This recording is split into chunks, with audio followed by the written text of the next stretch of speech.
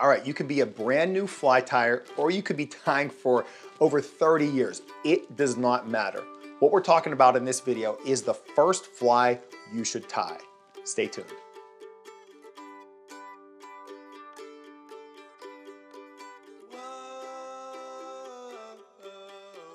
The premise of this one is simple. You're getting into fly tying. Which fly should you tie first? And the reason I ask it is really simple. It's because going back 30 years, when I first learned how to tie, the fly that I tied is different than what I'm teaching students today. So what's changed? Well, first, let's take a step back. Whenever I first started getting into fly tying, there was this super popular fly called the woolly bugger.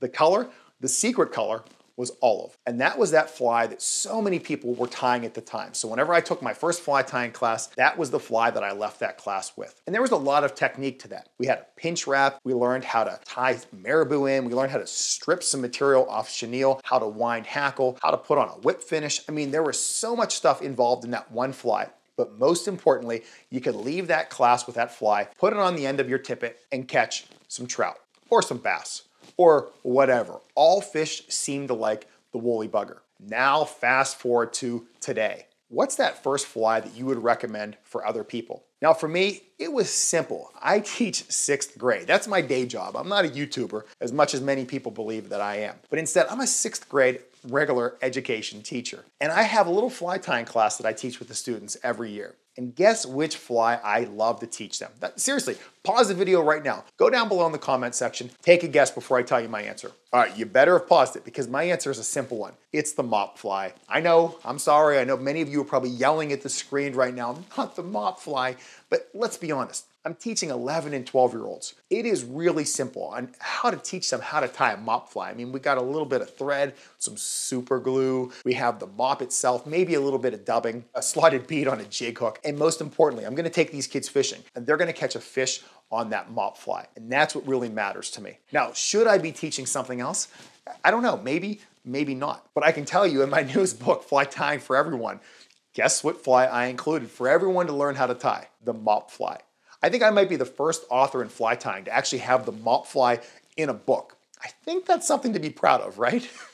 But seriously, now this is where all of you are gonna come in. So I went from the olive woolly bugger to the mop fly. There's a bunch of flies in between. Because many people reach out to me on a regular basis and they say, hey, I'm just getting into fly tying, Tim. What fly should I really just get out there and start tying? And I tell them to pump the brakes a bit because it's not just about tying a specific fly. I also ask them some questions. Hey, where do you live? What species of fish are you fishing for? I want to find out a little bit more about that person. Because if I'm telling someone who fishes, saltwater versus, we'll say, warm water ponds in Illinois, those are going to be two completely different flies. So we have to take all of those factors into consideration. Now, whenever, my mind goes to the first fly, I'm thinking of, trout or a pond with bass and bluegills. Yeah, am I going to tell you olive woolly bugger? Yes. Will I tell you the mop fly? Yes. Will I tell you the clouser minnow? Yes. Those are 3 great patterns. But here's another idea. Think about where you're going to go fly fishing with this fly. Pause for a moment and say, is there a fly shop close by? And if there is, go over to that fly shop, shoot them an email, shoot them a DM on Instagram, do whatever you can, but get into contact with someone who fishes in your area and ask them, hey, what are the 3 most popular flies that you fish with that are easy to tie? That's where you should start. Because at the end of the day, it's great to have this creation that you tied yourself and all of that fun stuff, but you also want to learn how to tie flies that catch fish. Because there's nothing worse than getting on the water and not having any success with that first fly. Which brings me to my last point of this video. Once you're done tying your first fly, stop right there. Grab a Ziploc baggie or something, take that fly, put it away. Do not fish that fly, please. There is just something really cool to be able to say, this is my first fly that I tied however many years ago. I still have some of my flies that I tied whenever I was 10 years old. I will never use those flies. And it's so cool to look back and see those creations that I made then and what I'm tying now, just to kind of experience my own journey and make me just reflect about just all the great things that have happened along the way. So I encourage all of you to do the same.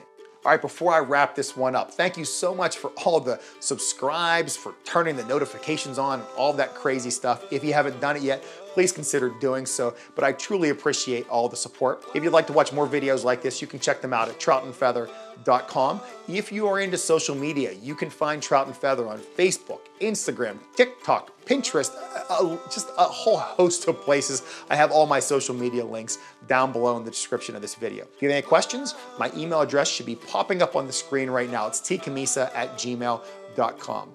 If you have any thoughts about that first fly others should be tying, by all means, please share them down below. I'm looking forward to reading and responding to all of your comments. One more time, thank you everyone for watching this video, and I look forward to seeing many of you soon.